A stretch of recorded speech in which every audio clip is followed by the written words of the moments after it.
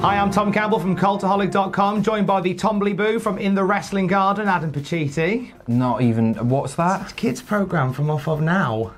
You're not down with the kids. Not obviously. It's no, I'm not saying that all I do when I'm not here is watch children's television, but it's a major part of my upbringing and I'd like to continue to do so. I'd love to see you go to CBBC, Tom. Ideally next week. Do you know? Let's do some news for a bit then, shall we?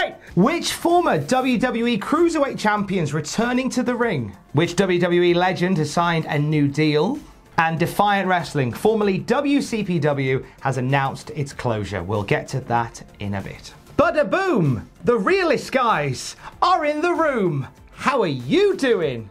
Not my words, the words of my Auntie Belinda when I went to see her last week, and the words of Enzo Amore, former WWE Cruiserweight champion. Enzo is getting back in the ring, Adam Pacitti. Real one, please. So yeah, he's returning to Northeastern Wrestling's event, Prison Break, on August the 16th. This is his first match since his run with the WWE, and it's actually taking place in the same place. It's the Mid-Hudson Civic Center. His last match there with the WWE was against Cedric Alexander, so he's returning back there. First indie show. How do you feel about an Enzo Amore return? A real one return? I personally think that Enzo, and I think I might cop a bit of heat for this, I think Enzo's got stuff to offer wrestling. I agree. I think, okay, as a lot of people got on his case when he was the Cruiserweight champion, I enjoyed that run where it was just, here are some, the story writes itself, here are some amazing wrestlers, and here's a loud gobby fella as your champion, refusing to wrestle any of them, and everybody hates him. I loved that. I genuinely did. To me, that was very much his strength. I think he's a far better hype man than he ever was a wrestler. He needs that big guy with him. Let's not forget how over Enzo and Cass were. We saw them at NXT TakeOver in London, and for me, that was like the biggest crowd reaction of the night. They were taking on the Revival, and they were so unbelievably over. Enzo and Cass, one of the best hot tags in the business ever. Oh, truly. They were a really great pairing, and then they went onto the main roster, and I felt a bit sorry for them. I don't know, obviously there's been reports of Cass especially, and Enzo in fact, their backstage attitudes being very, very poor, something which Cass has recently admitted as being true. But they went to the main roster, they had all of this hype, they came up straight after WrestleMania, people were so behind them.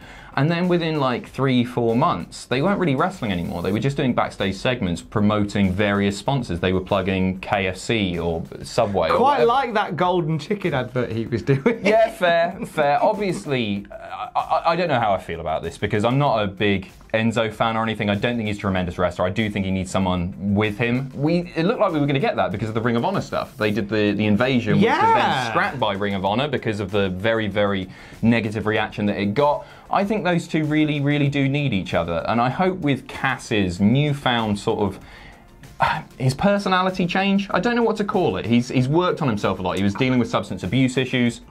I think now more than ever, those two. I think they've matured. Well, I'm listening to this all comes from an interview that Enzo did on the Store Horseman, which is a brilliant name for a podcast. I'm just going to put it out there, lads. Mwah, you geniuses. But even Enzo, when he was talking, just seems like there's an air of maturity that wasn't there during his WWE run. So if they've got better heads on their shoulder, go and do some stuff around the indies. And you know what? WWE love offering people contracts at the moment. It's their second favourite thing after bugging the network and making Seth Rollins cool. I think Enzo might be a long shot there. And just to play devil's advocate, you can't ignore the Joey Janela stuff, that weird altercation that they had outside the Blink-182 concert as well. So has he matured? Who knows? I think if Eric Bischoff can work for the WWE after everything that went on in the 90s, anything can happen at the World Wrestling Federation. So we had Chris Sabin at the Performance Center this week, teaching everything he knows. And how is this for a gear change? Exciting times. David Heath, known to you and I as Gangrel, has been doing stuff at the Performance Center this week. There was a video that went on the Performance Center Twitter. Gangrel genuinely looks like he's having a blast. He looks pretty much the same, doesn't he? He's a bit more bloated, shall we say, but he still looks good. He's still wrestling on the indie circuit today. And As far as like teaching people character goes, I can't think of too many people better, especially from the Attitude Era, than Gangrel, fanging and banging. Fanging and banging! So, yeah, well, you know what else he did? Yeah.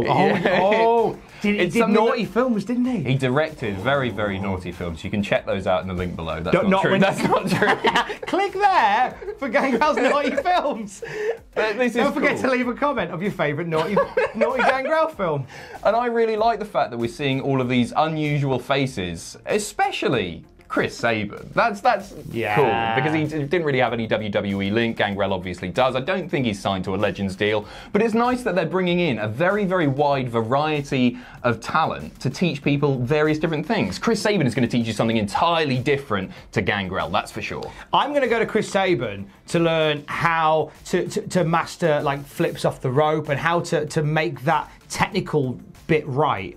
And I'm going to go to Gangrel to learn what's the best way to spit blood at a crowd and how to survive coming up through a ring of fire. Best entrance of the Attitude Era. I'm going to put it out there. Without a shadow of a doubt. And best entrance theme, you know. That's, oh, come on, Austin and also. But there was big fan, big fan. So WWE Legend and Saudi Arabia's favourite special attraction, The Undertaker, is in the news today. According to Wrestling Observer, he signed himself a brand new contract, and to quote, it's not a for life contract, but it might as well be a for life contract, Adam Pacitti. This is the 20-year Bret Hart deal, isn't it, essentially? That's what's going on here, except Taker's probably not going to leave for AEW anytime soon. You've got to believe that WWE want him on their books for life. We saw the big fuss that was kicked up after Taker was announced for StarCast and then pulled by WWE, and the Inside the Ropes tour had to change from a speaking engagement just to meet and greet. So you've got to believe that there's some clauses in there that prohibit him from doing various external work for other companies as well. I believe the contract prohibits him from doing any non-WWE. So no meet and greets or anything like that? Apparently so. He's I think not doing that any makes of sense. that now. I think obviously back in April when suddenly he was taking on these other bookings and Undertaker's Twitter. I don't know if the Undertaker should have a Twitter anyway. He's got an Instagram. That's what I mean- find even weirder. He's not running those things, I mean, obviously. to be fair, in the 90s, he did run a funeral parlour. So, weirder things have happened. He is a businessman, and Undertaker's Instagram is a comedy thing in itself. But even then, it was just like, it became very formal. It was like, accepting bookings now, Undertaker at hotmail.com It's or weird, whatever. isn't it? It was very odd, and I think it must have put the Gibleys up Vince McMahon, because therefore this contract was signed. It's like, no, you're with us now forever. Don't do anything else, please. It goes without saying that Undertaker has a job for life in WWE. He will wrestle for as long as he wants to wrestle. There's no doubt about that. And you've got to believe, based on recent performance, as far as Extreme Rules, if you put aside the Goldberg stuff, he's probably got another year or two in the ring, hasn't he? I think so. Let's not like a full-time No, thing. certainly not. Heck, no. Just pop up every so often, do your bits and head away again. Right, who should retire the Undertaker? Let's go there. Well, at the moment, all eyes are on Drew Galloway. Yes. Drew McIntyre. Sorry, I used the wrong name. Drew McIntyre should be the one that retires him. Really, that seems obvious. Like they've even tantalised us a little bit with it. Like, I wouldn't mind Drew McIntyre doing it. Feels like a passing of a torch, doesn't Yeah. it? Too Everything else feels big. like a waste. Yeah, I can't think of many. There are guys that could do with the rub. We all thought it was going to be Roman Reigns, and it wasn't Roman Reigns. We all thought it might be Brock Lesnar as well. So we'll see with that, but I think Drew is the most sensible shout. This means that if you had any hopes of Undertaker being in any TV adverts anytime soon, that's not going to happen, which is sad. Because I always thought there was room for him to do an advert for a hotel chain, maybe Travelodge or Hotel 6 or Motel 6. Yeah? Come stay with us where you always rest Oh, he's gone there. in peace. Genius. Do the eyes. Can you do the eyes? Ow. Got a headache now. And finally, some UK wrestling news. Defiant Wrestling, previously known as WCPW, has announced its closure. This came through on Twitter last night. I'm not in any position to talk about this story. This gentleman probably is. Well, I did found the company, of course. No, there's... There is that. I got very, very emotional, actually, last night when I saw this. Defiant tweeted to each and every one of you who worked on a show, attended a show, or watched a show, thank you. And this was a big part of my professional career. I had a tremendous amount of fun. I will always be very, very thankful to What Culture for allowing me to be a part of that. And WCPW, for a brief period, was the hottest thing in independent wrestling. Truly, you look at the levels of engagement online, the social media engagement, some of the views that they were doing on YouTube.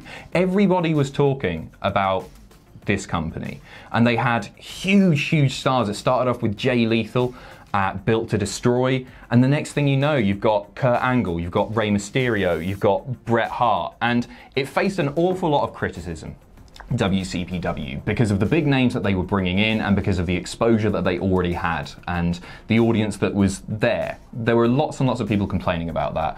But I would argue that WCPW offered exposure to some of the greatest wrestlers in the country. People like Martin Kirby, people like Joseph Connors, Joe Hendry, B. Priestley. Those people got a huge following because of WCPW, and I think it did a hell of a lot of good for the British wrestling independent scene, and I'm really sad to see it go. I think some people may have been expecting this for a while, just because they went from those big names to more local talent, and the viewership certainly declined, but they were still putting on great shows, they were still putting on great matches, the wrestlers truly cared. And yeah, I'm really sad about this, because I had so much fun on a personal level. I got to work with people who I genuinely consider heroes of mine. Bret Hart, as I say, Rey Mysterio, Kurt Angle, Cody Rhodes. I got put through a table by Bub Ray Dudley. That's a bucket list. I saw that. I watched that online. What's that happening? Is the thing. So yeah, I guess from myself and all of us at Cultaholic, thank you for those experiences and those opportunities. And I also a shout out to the people who barely ever get mentioned in these things. Peter, especially, Matt, James Dixon, who took on a lot of the booking responsibilities, and then the people like Chris Thompson, Simon Corby, the great announcers, Dave Bradshaw, who's one of the best announcers in the UK, James R. Kennedy, who is also fantastic, Simon Gallagher, who else is there? All of the camera operators. Yeah, thank you very much, and it's really sad to see you go. Never be sad that it's over. Always smile because it happened. Thanks for watching. Let us know what you think in the comments down below. You can follow us on Twitter at Cultaholic. You can find us on Facebook at facebook.com/Cultaholic. If you enjoy what we do here at Cultaholic, you can pledge to us on Patreon. That's patreon.com/Cultaholic. And most importantly, don't forget to hit subscribe and join us.